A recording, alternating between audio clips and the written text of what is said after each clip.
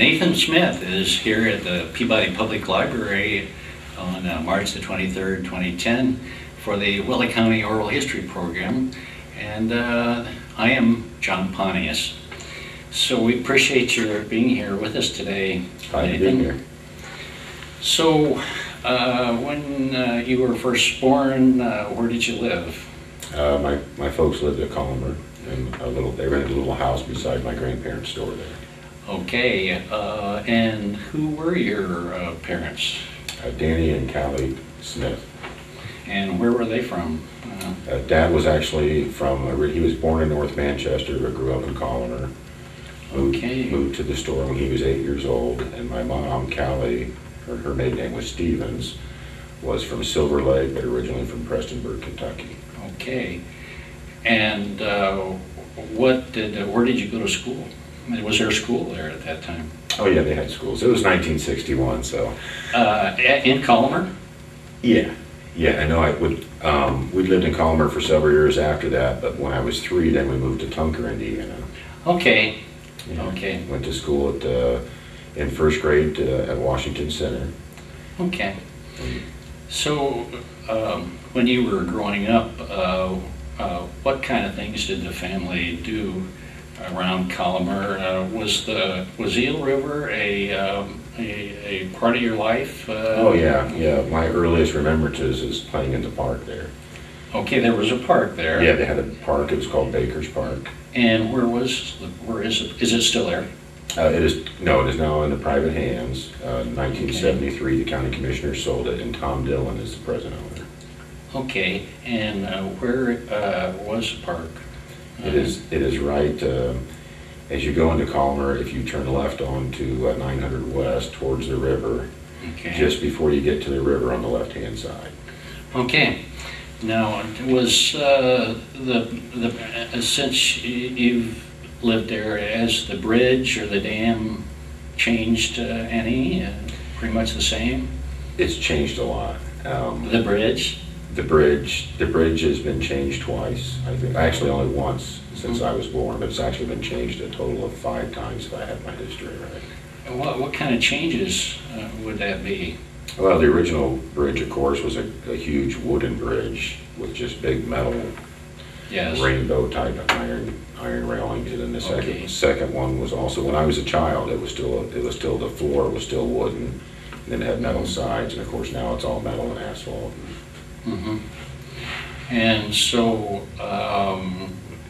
where did your family buy groceries? Was there a general store when you were there? Well, my grandparents owned the store. And so your family and the people around Collamer could buy things there all the time. Yeah, my grandparents, Charlie and Ida Smith, owned the store, and then also a guy named Stoner owned the store there. So there were 2 stores actually.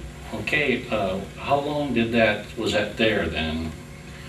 The store was originally built was a 1-story building in 1860, and then in 1866, a guy named John Willits and Ed Harder built the 2-story that my grandparents owned. So it was built in 1866. And when it's no longer there?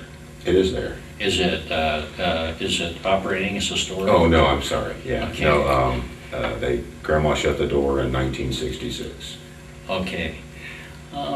So where did people buy clothes and say when you were growing up and other things? Did you go to Manchester much? No, actually, shortly when I say we lived in Tunker when I was in first grade. Okay, and then so they were gone. Well, and then we moved to a place on McConnell Road, which is in Thorn Creek Township. Okay, North Thorn Creek Which Township. is north of Columbia City. Yeah, my father was the first family member in 3 generations to move his family north.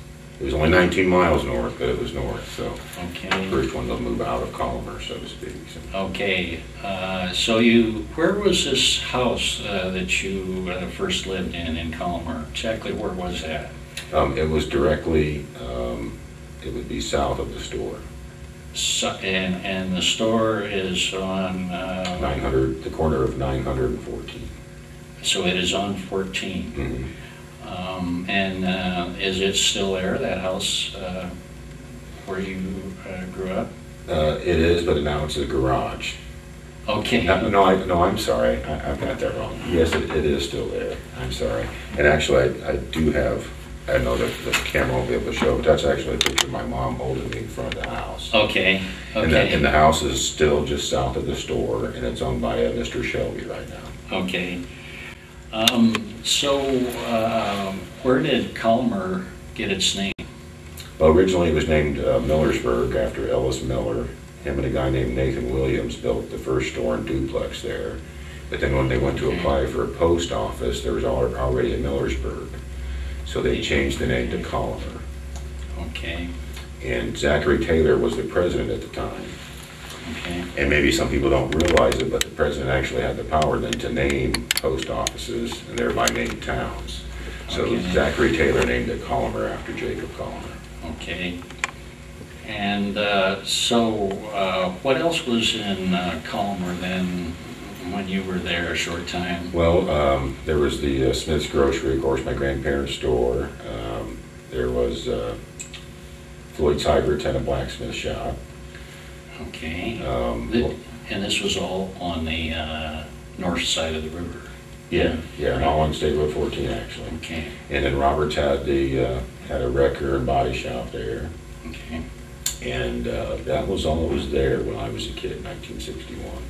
Was there any? Go ahead. Oh, I'm sorry. And the park had had a conservation club where you could rent it. Families would rent there, and you could have your Okay. picnics and stuff there, and it was pretty nice.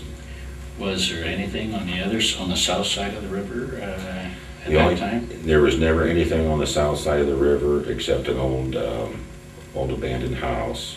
That actually, I remember we once they tore it down, the farmer let us have some of the bricks out of it. Okay. Now, there's an article in the 1882 Whitley Noble County history that says that there was a population of 150 at one time, and the whole town was on the south side of the river. Is that true?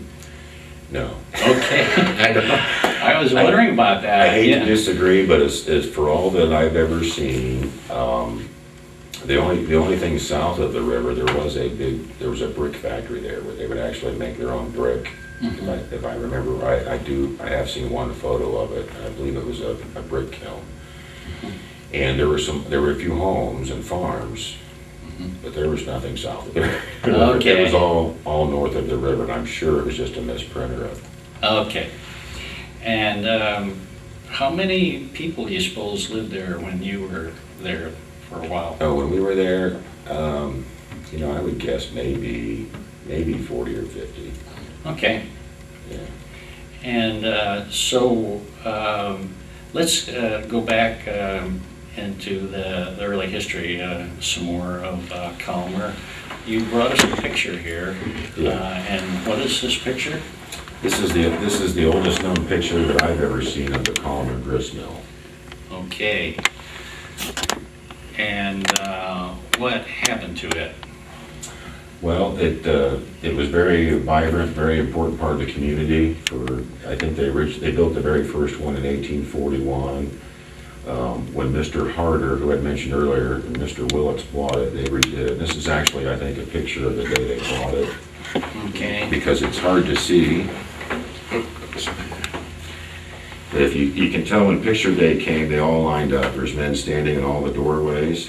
Okay. And two of them have vests on. I think one's Mr. Willett, one's Mr. Harder, because that was kind of common for storekeepers at that time. And there's a whole row of kids that when you scan this on a computer, you can see all the kids are lined up out there. So it was like a kind of a festive day. Okay. Again, the grist mill was very important. It was there about 1837, and in 1932, it came crashing down, unfortunately. Okay. It stayed in use until about 1897 as a grist mill, and then Hopmeyer's actually converted into an electrical producing plant. Okay. And it actually provided electrical power to Collamer and Sydney until 1906 when REMC come along. Okay. And let's talk about your family. Who were your grandparents? My grandparents were Charlie and Ida Smith. And what did they do in Collamer?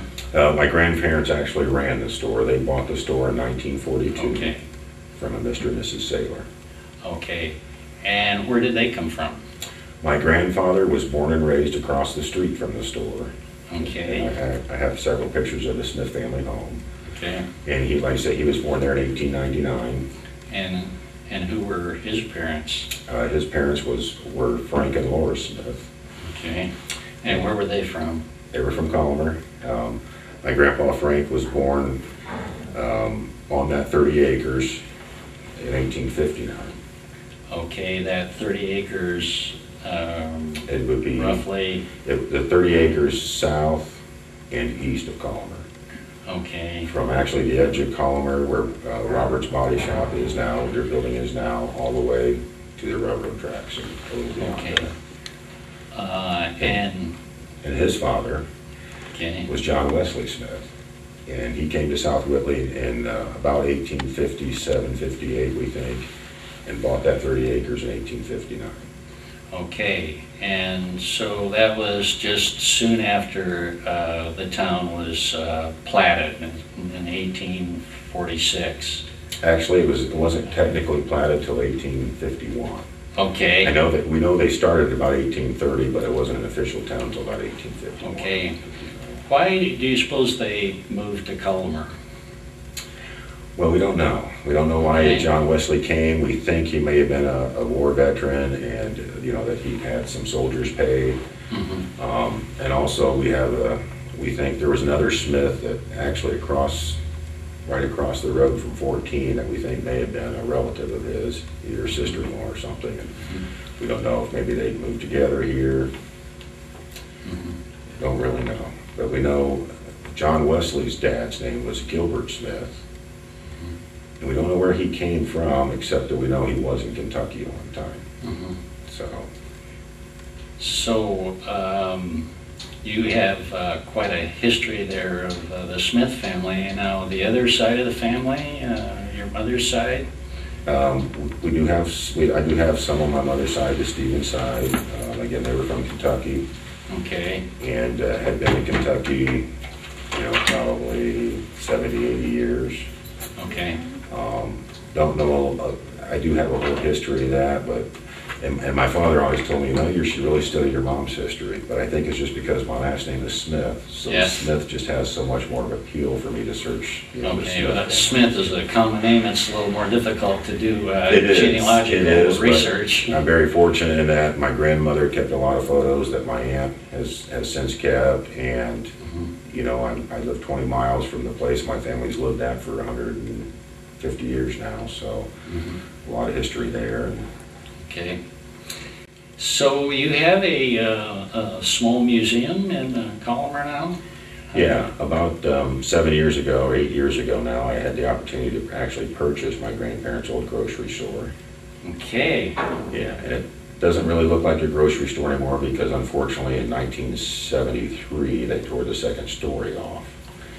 But, okay, and what were they using it for at that time? it was a residence. Yeah, it had been used as a residence. Okay. And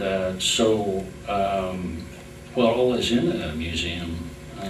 Well, I've totally redid the house and the store there to where at least when you walk in, it looks like the Sailor store. I had several photos of what the store used to look like, so I put the high ceilings in.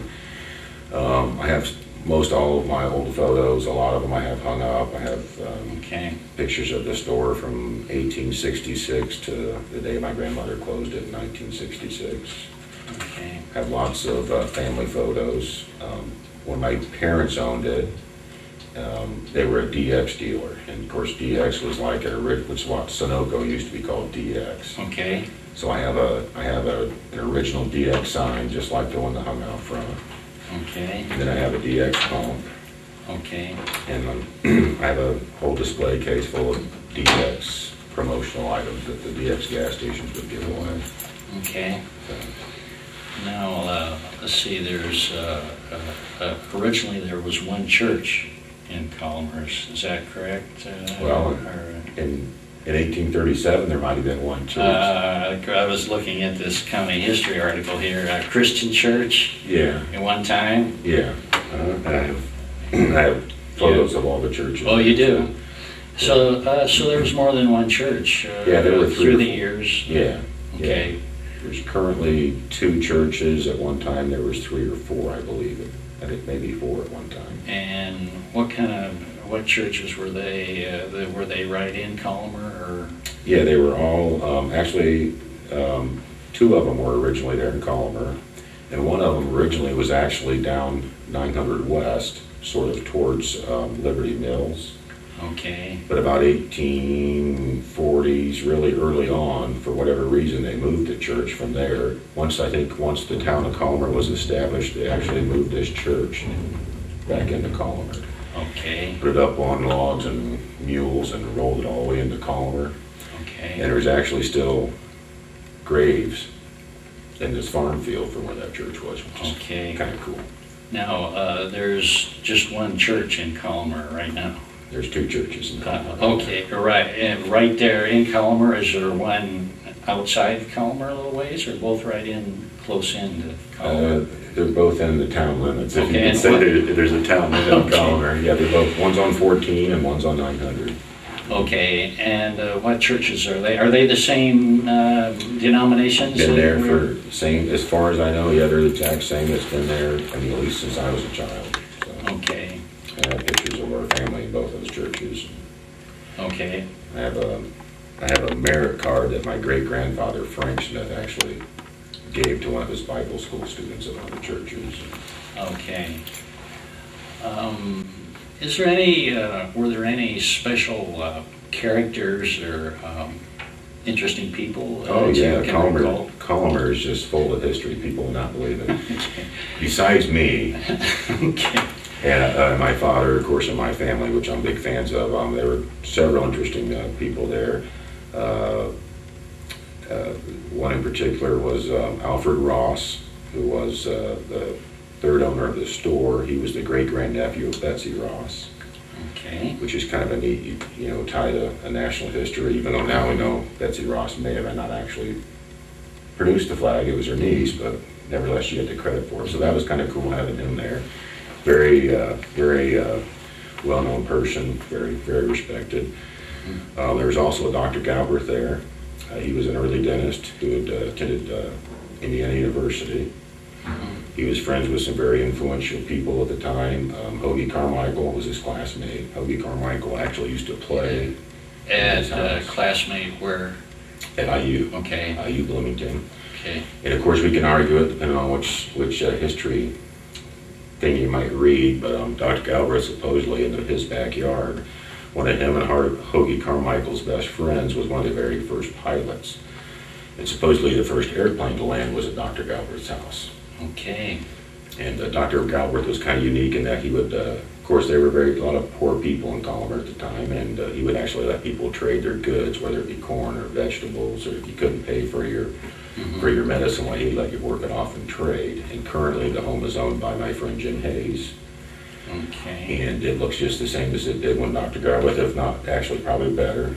It's been restored to look like it was. Okay. Yeah. And, I'm sorry. Or other people that in Collamer history? Yeah, of course, I'd known quite a bit. I knew about the Rosses and the Sailors from from growing up in the family and that. But after I bought the store and I'd become a member of the museum, one of the ladies at the museum one day said, we've got a nice story that the guy wrote in 1960, and he was 100 years old when he wrote it, about Collamer. And they gave me a copy of that story, and here to find out, of course, the guy was born in Collamer. His dad was, and it was the son of John Willits, the man who bought the grist mill and actually built the store in 1866. And the more I read the story, I figured out, that it was actually his store, or my store, that his father had built. Him and his brother, of course, grew up there in Collamer, and Mr. Hayes's house, that later would become Dr. Galbraith's house, Mr. Willett built that in 1876. About 5 pages of the story are all about the community coming together and building this house for the Willets. And the more I read about this Mr. Willets, the more interesting it was. Why is he interesting? Well, they built the store in they moved to Collamer in 1860s. 1866, they built the store and the dam. His father was a very prosperous man. In addition to the store and the grist mill, he'd actually got the contract to build all the railroad ties, to make all the railroad ties for the Vandalia Railroad. Okay, now was that railroad near Collamer? Oh yeah, yeah, it went right through Collamer. But there's no railroad there now, is there? No, the last train went through in 1973. Okay. Yeah. And where did this railroad go? Was this the one that went through Columbia City and Went through Churubusco? Went through Columbia City, Churubusco, Garrett, and Okay. I've studied it, but it's kind of confusing. And it went to a lot of the smaller towns that I never even knew existed. And actually today they're more like burbs, kind of like Collamer, Denver, and just some smaller towns that I went through. Okay, further south. Did the railroad play a part in the town as far as exporting or transportation? Or I'd say the railroad is to blame for the fact that Collamer never became the great town that originally Collamer was actually bigger than Springfield, which is now known as South Whitley. Okay. And back in the 1860s, when the railroad, this Vandalia Railroad first wanted to come through, there was a man in Liberty Mills, and I apologize, I don't know his name, but he basically owned the town. I mean, he owned the stores, the grist mill, he owned everything, the land. Mm-hmm. And he had been put off because he'd lost his money on a railroad sometime earlier. So when the railroad came through, they wanted to go through Liberty Mills and through Collamer and that, and he refused to sell them the land. Mm-hmm. And so anyway, the Nickel Plate Railroad, which also runs through South Whitley, goes from Chicago to Fort Wayne. Okay, now, two separate railroads. Two separate railroads. Now, how far apart were they roughly? Probably maybe 9/10 of a mile apart. And which one was in the north? That was the Nickel Plate. Okay, and so it did not run through Collamer, it was just... It went, yeah, it actually was about a mile, maybe a mile north of Collamer, just under a mile north of Collamer. And so anyway, the Nickel Plate went in, and it went right through Springfield. And of course, Springfield became South Whitley and became a big town. It wasn't until like 12 years later that Vandalia finally got built. And unfortunately by that time, South Whitley kind of taken over. So I always kind of blame the railroad for the fact that Collamer never became the big city that's not that South Whitley is a big town, but so anyway, it's so the Vandalia, how close was it to the river? It actually crossed the river at the park.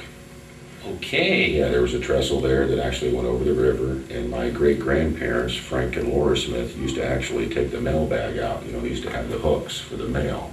Okay. And my great grandfather Frank was the mailman, so they would actually go and I guess hang the bag and then take the bag down. What else did he do now, your great-grandfather? Frank Smith, he was everything. He was sort of like my grandpa Charlie. They both were kind of a man's man. Of course, in that time, you had to be.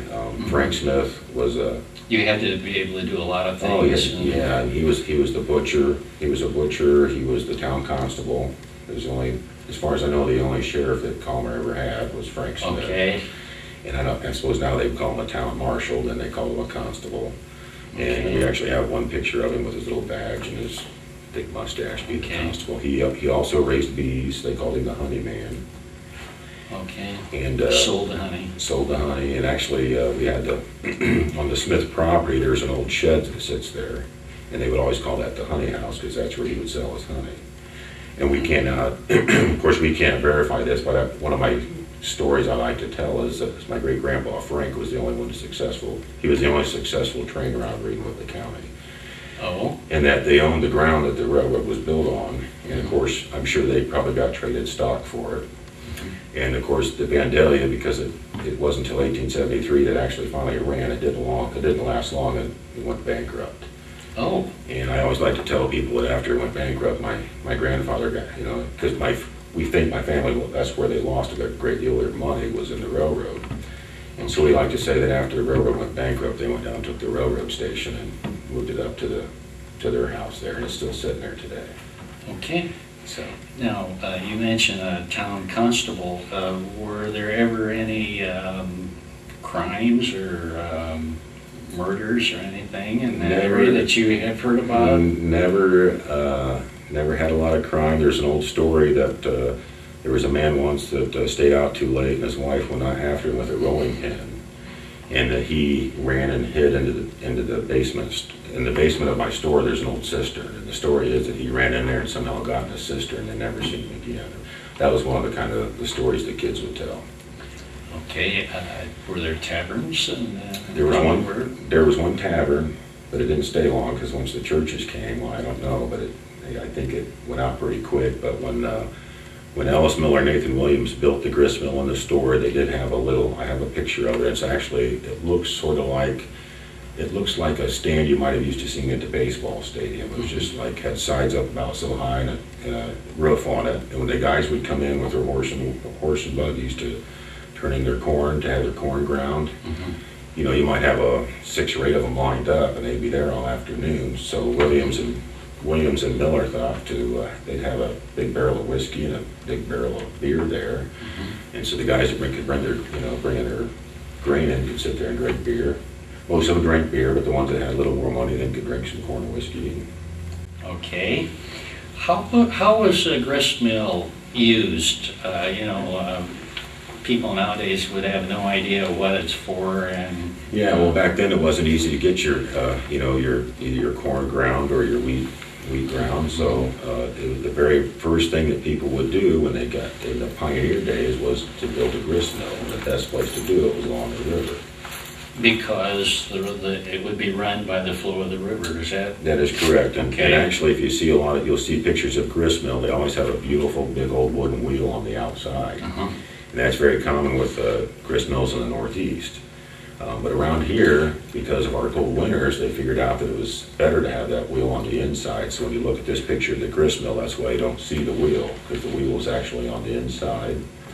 Okay. And what they would do is right on the one side of the dam, they had a channel, and they had a valve there, and the wheel was actually still there. You'd crank this up, and it'd let the water come through, and the water would go inside the building, fill the paddle wheel, and the paddle wheel would turn and grind to corn. So.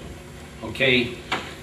So farmers would bring their grains in, like wheat and corn, and have it ground. If you were not a farmer, you would just buy extra grain. You could go there and buy your grain, and also the one thing I did mention too, about 20 years after it was first built, they added it was actually a sawmill too.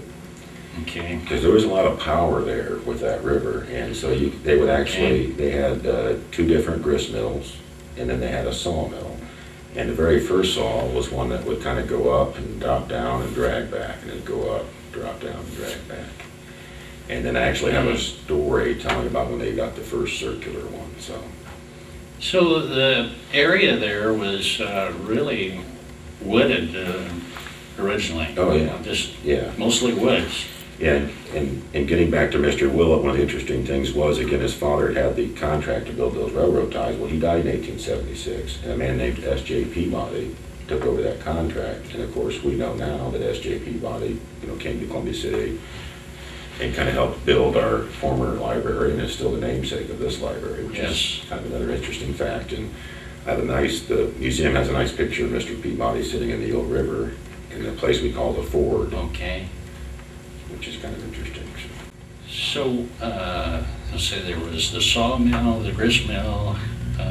Was there a drugstore of any kind ever? Yeah, there was a drugstore there. There was a total of 4 stores in Collamer. Okay. And up until about 1960, there was 3. And right across 14 from my store, there was a store there called the Fleck Brothers store. And it was a very well-known store. And right attached to their store was a little drugstore. Okay. And it was called Schnepp's. And the Schnepp's actually still live in South Whitley, very nice people. And this would have been their great-grandfather. He owned Schnepp's drugstore. Okay. And any other places in Collamer? Oh, there's a lot of them. They had there was actually my great-grandfather John Wesley. He was a butcher, so they had what they called Smith's Slaughterhouse. Both my grandfather, great-grandfather slaughtered for years and years. There was a cooper shop where a guy did nothing but work on copper and silver. They had a basket maker. Guy that would do nothing but make baskets. He would make fish baskets for a lot of a lot of the stores here in Columbia City, he would make the baskets. And let's see, oh, there was a cabinet company, or a furniture store there. They made chairs. So there was a lot of, and it's hard to keep track of all of it in my mind, but yeah, there was actually quite a bit to do, quite a few industries there in Collamer back in the 1870s. It is kind of remarkable that things kind of disappeared in Collamer, and South Whitley went on and on. It's that darn railroad. Okay. Yeah, I mean, so people, there was probably a pretty close connection with South Whitley and well, my aunt tells me when she was young in the 40s, South Whitley and Collamer. Of course, Collamer had its own school. They had a total of 2 schools, and I'm fortunate I have beautiful pictures of both schools. Okay, and roughly when did they have these schools? Well, the very first. I don't want to keep us here all day, John, but the very first school was actually in Mr. Harder's house, which is still there on 14. I have photos of it. But the first official school they built is where Robert's Body Shop is today. And I want to guess it was probably built around 1860. And then in 1878 or so, they built a new 2-story school right across the street from that. Wood, probably woods. All brick and concrete. All brick, okay. And unfortunately, they built it really close to a stream, and every spring it would flood. Okay. And so, and again, as Collamer kind of began to diminish and the population would, kind of dwindle, well, then eventually they did ship those kids to South Whitley then. And actually, Sybert's Body Shop, which is, now looks just like a garage, it's still standing today. Those blocks came out of the foundation of the Collamer School. Okay. And the little bell that sit on the school is out in front of their house now down there. Okay. Now, there's a really nice large house on the west side of Collamer, on the south side of the road. Now, what is that? Who lives there? Who used to live there? Well, originally that was built by a man by the name of John Goff, and he would have been my great-great-great-grandfather. Okay. And he came here in 1850 from Ohio, originally from Pennsylvania, moved to Ohio, and then in 1850 moved into that, built that, had that house built. We think he had it built. He was a pretty prominent person. He came here and I had my one grandparent, my grandfather had 30 acres on that side of Collamer. John Goff was John Wesley Smith's father-in-law. So my great-great-grandmother's name was Ruhama Goff, and that was her father. She was 13 when they came here and built that house. Okay, and it's looks very much now like it did then, you think? I have, the oldest picture I have of it is from about 1918.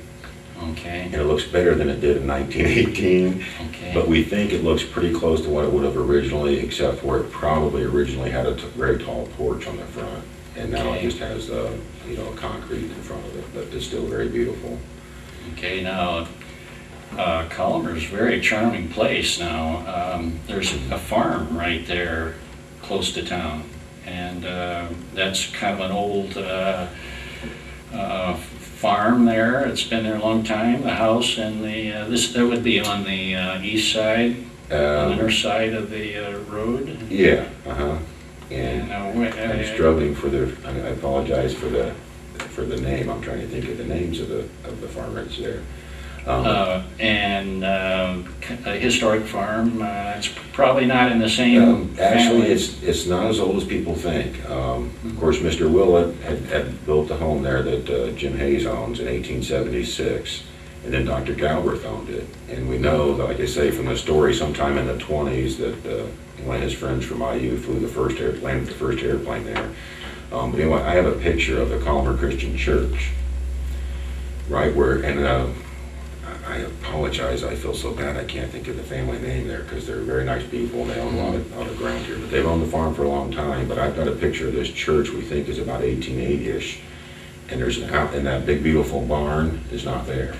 Oh, okay. So we think it was built sometime around, after 1880. Quite possibly after John Willett died in 1876. That might have been when they bought that and built that big farm. But big, beautiful barn, one of the last here in Whitley County. Okay. So why did your father move out? And when your father and mother moved, were there other relatives still there?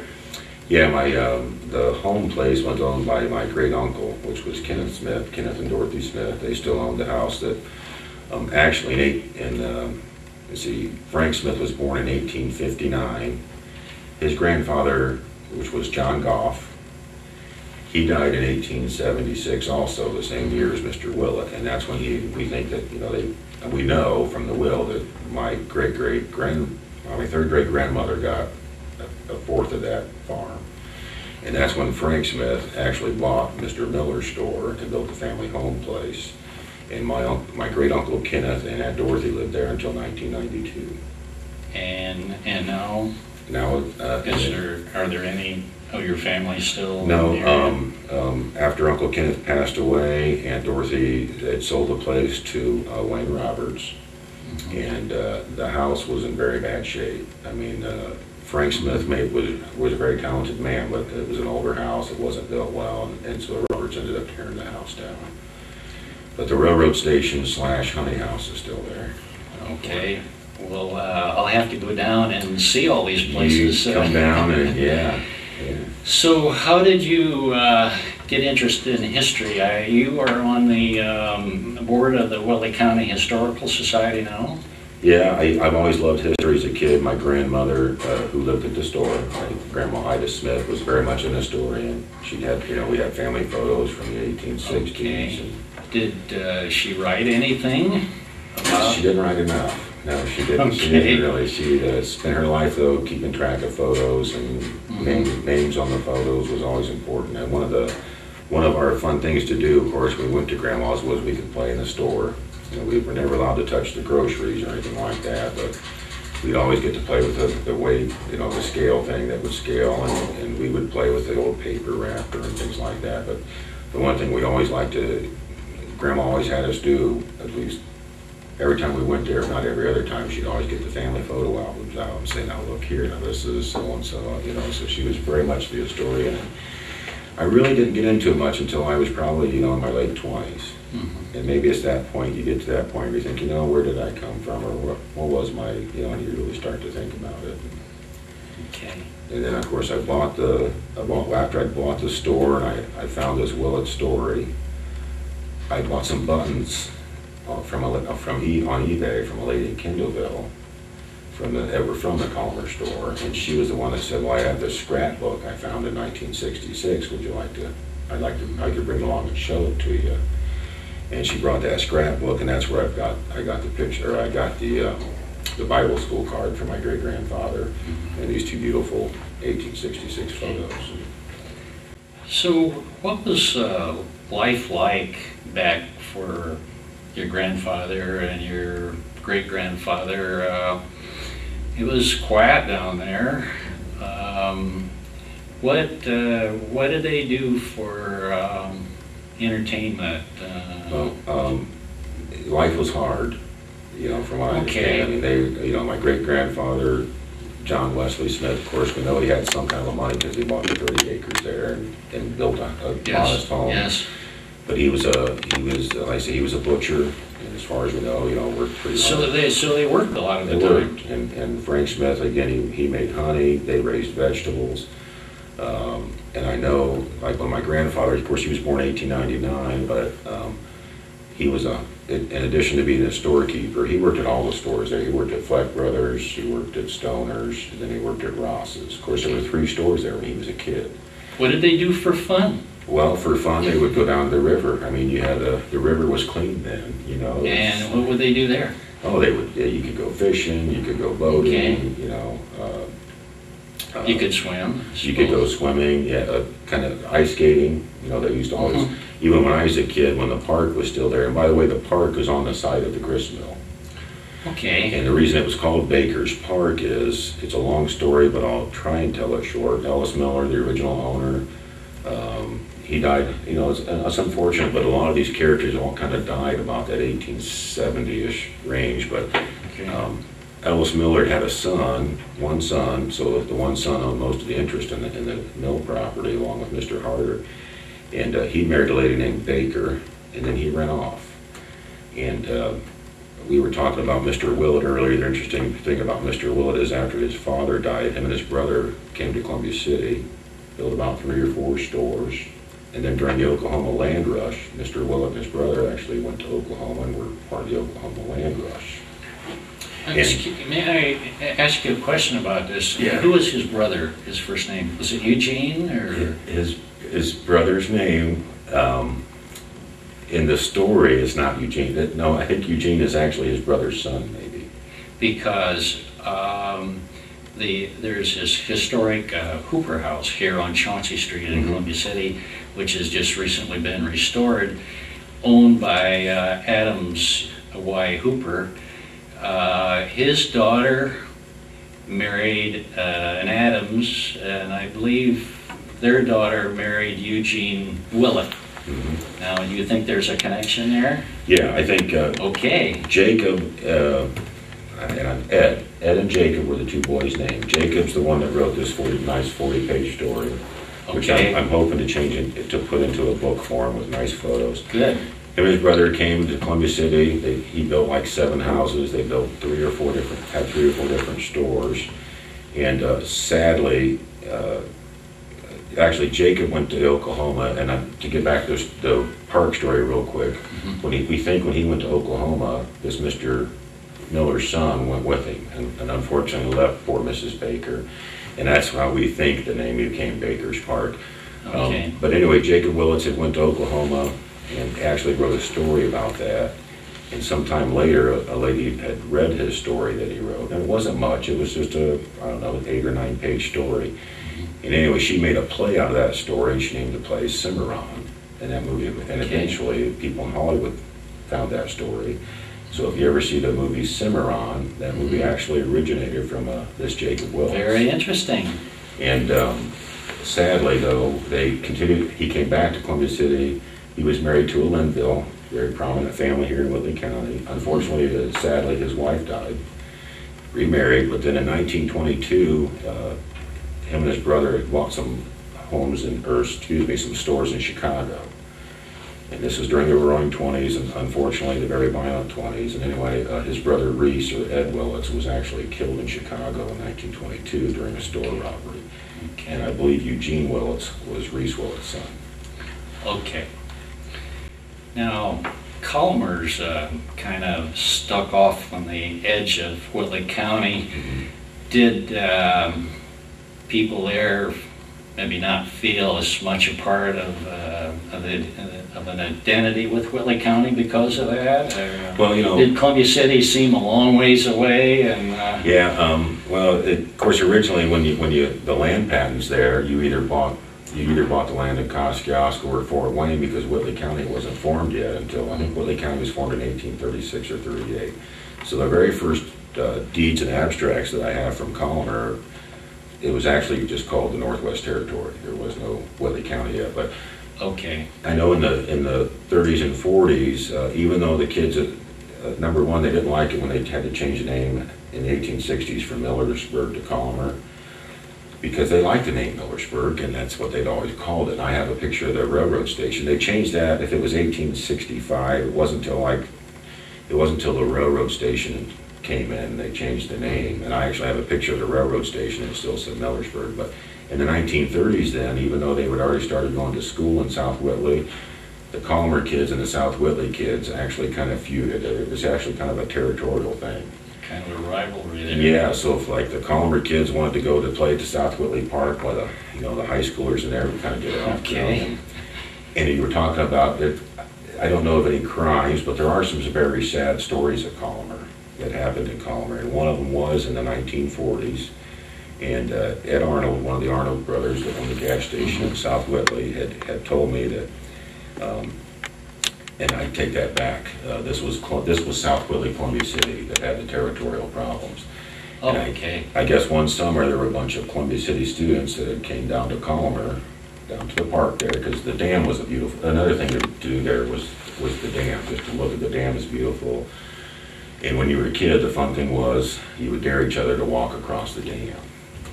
Where just before it was, the water was falling over? No, walk across while the water was flowing. Okay. When I was a kid, that okay, was it was a big dare thing to walk. Now, I would never let my kids do that, because, I mean, you could get hurt really bad, but we did it all the time. But, so these Columbia City kids that came down and wanted to go hang out at the park, and there was a big sand landing there where you could play on the mill race. And anyway, so the Collamer and South Whitley kids didn't want them here. So the Collamer kids evidently, you know, got after him, and Eddie Arnold and his brothers and some of his friends would actually went after these few kids. And sadly, I guess there was a few boys from Columbia City, and the rest were all girls.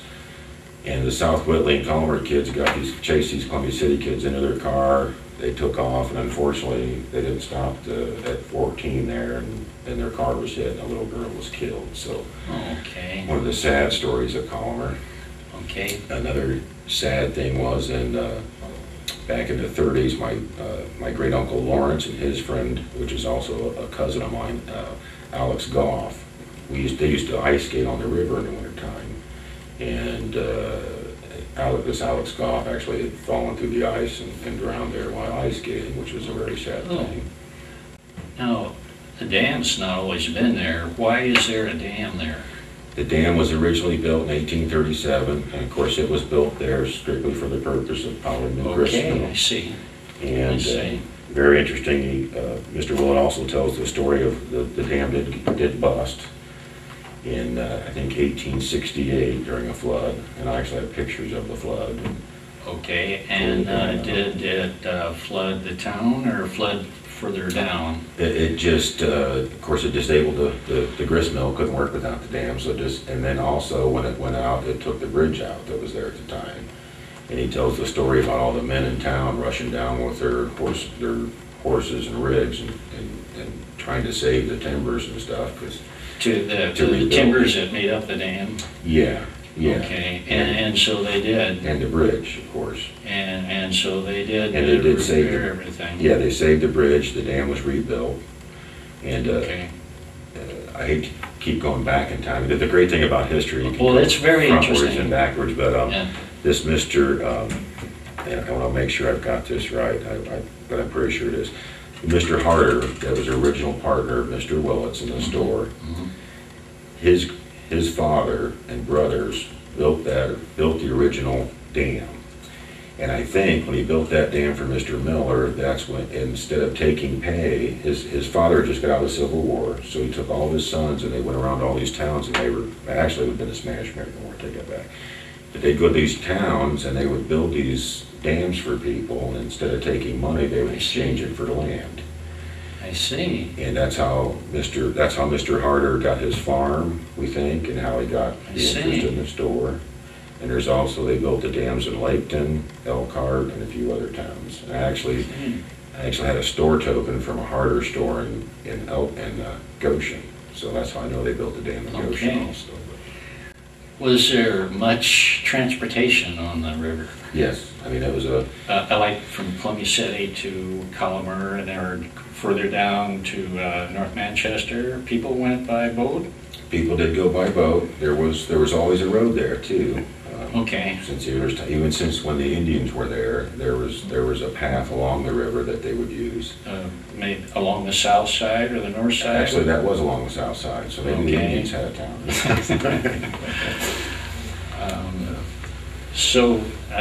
And when the railroads were there, could people get on at Collamer and say go to Wabash or somewhere? You could go, yeah. I think the Vandalia was about 70 or 80 miles long, and yeah, you could, for a very short time when the Vandalia started and they had the railroad station, which was built on my family's land.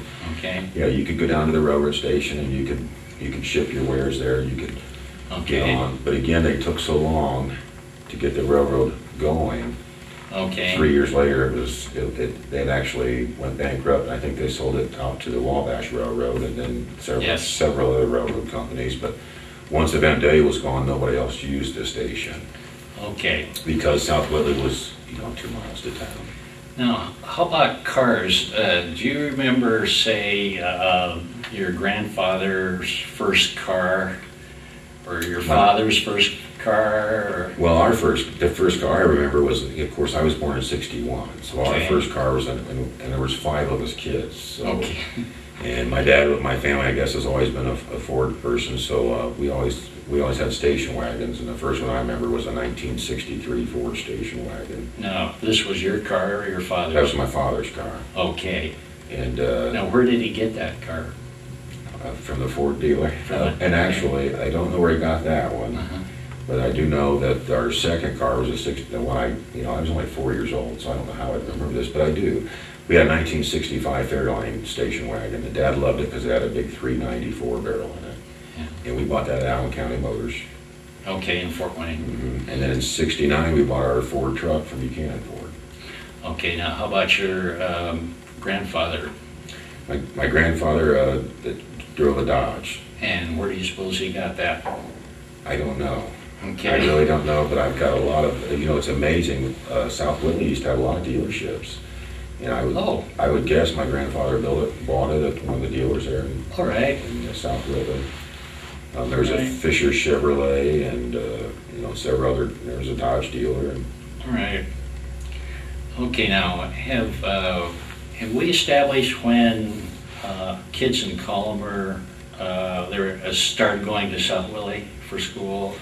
I have actually a graduation picture that a lady named Joanne Combs, who sadly recently passed away, but she had a picture of the inside of that school, and it was the year before they shut it down. We think it was about 1926, 27.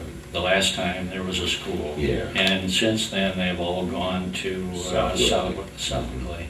Yeah. Okay. Well, I suppose it was a good life for your family in a lot of ways, your grandfather and your father. Well, by the way, why did he leave Collamer, your father? A different job?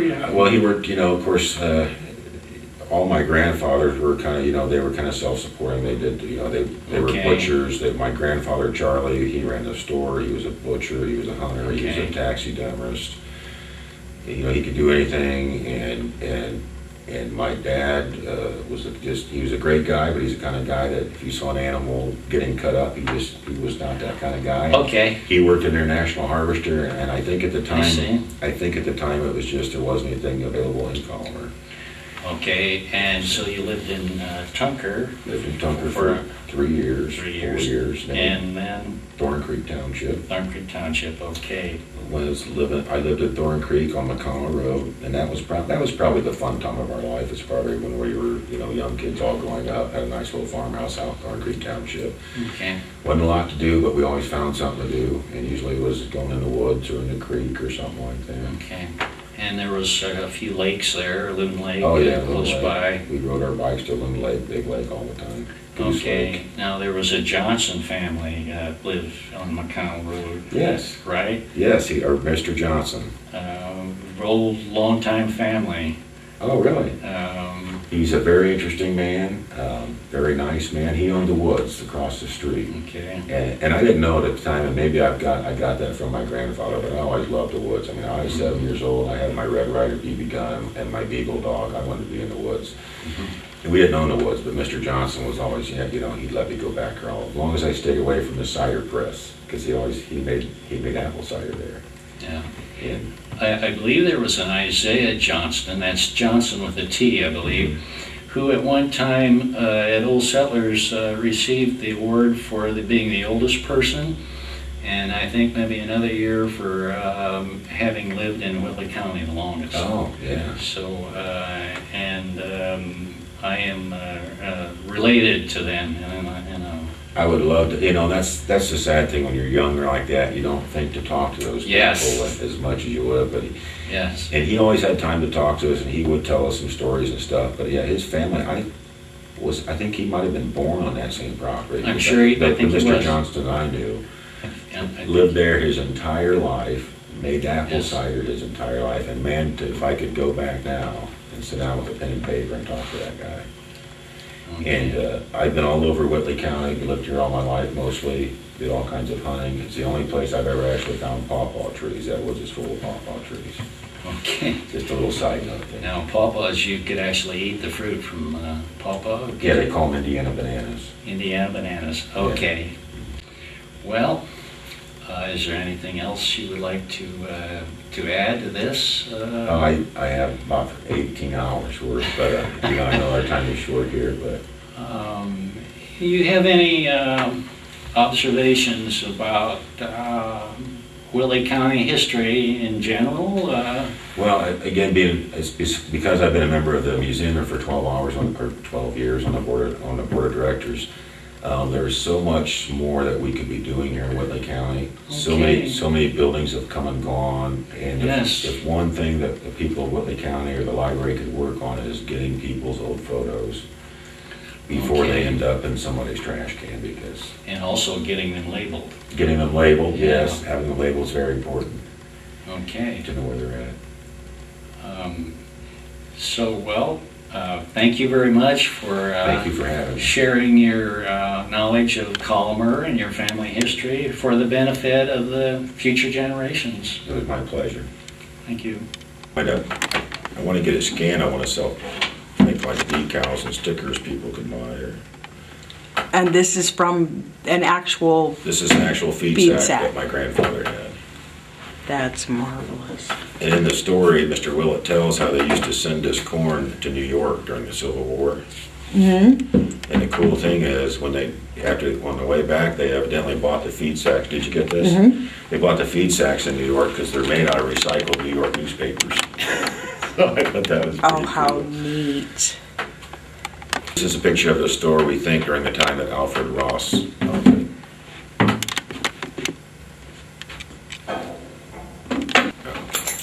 That's my grandfather and his three brothers. Door. And the coolest, there's a couple of really neat things about this. I'll hold it till you say pause. Okay. Cool thing about this is, I can't ever prove it, but I think this is my great-great-grandfather, John Willits, and my great-grandfather, Frank Smith. And everybody showed up for picture day, but nobody thought to get the pea urn out of the second-story window. They used to rent this out to boarders, and this is the store when the sailors owned the grocery store. And the thing about this is Mr. Sailor was missing one arm, so if you notice, he had his left hand behind something. He was very subconscious about the arm he was missing. And these old coolers, I have a video, my father took a video the day we shut the store down in 1966. And my grandparents still had the same meat lockers there, the old wooden meat lockers. Wow. We used to play those all the time. It was a lot of fun. Oh, I'll let you. In 1948, when my grandparents owned it, that was a DX station. And I've got that exact DX sign hanging up inside now. The family residence. Frank Smith, the man in the middle, was the town marshal, and he was also the butcher and the blacksmith and the honey man. And my grandfather, Charlie, is sitting on his grandmother's lap there. This is a picture of the first duplex in Whitley County that Ellis Miller and Nathan Williams built around 1838 and was there until 1942 when the Browers tore it down. And this is said to be the last graduating class of the Collamer School, and this was compliments of the late Nancy Combs.